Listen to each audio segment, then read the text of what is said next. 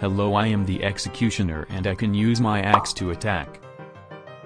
I am unique since my axe bounces on multiple enemies and comes back to me like a boomerang.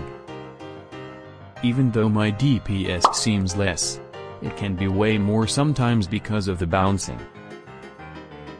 Well, I'm a cliff-only tower and I fire a harpoon which sticks onto enemies. At max level it can slow by 25% and also slow the void by 10%. My max DPS is 50 and my slowing can stack till 50% and even further with other slowing towers.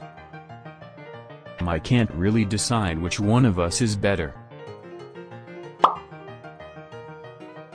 Hello, I am the Frost Blaster and I can freeze enemies for 0.7 seconds at max. I can drop defense by 5 every hit and my total DPS is 23.21.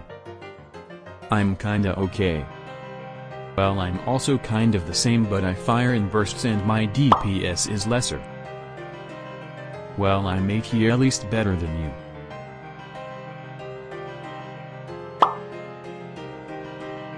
Hello, I am Graveyard and I am a summoner tower. The strongest enemy I can spawn is the Jax with 10,000 health. Wow. Well, I can slow down enemies with my gun and poison them.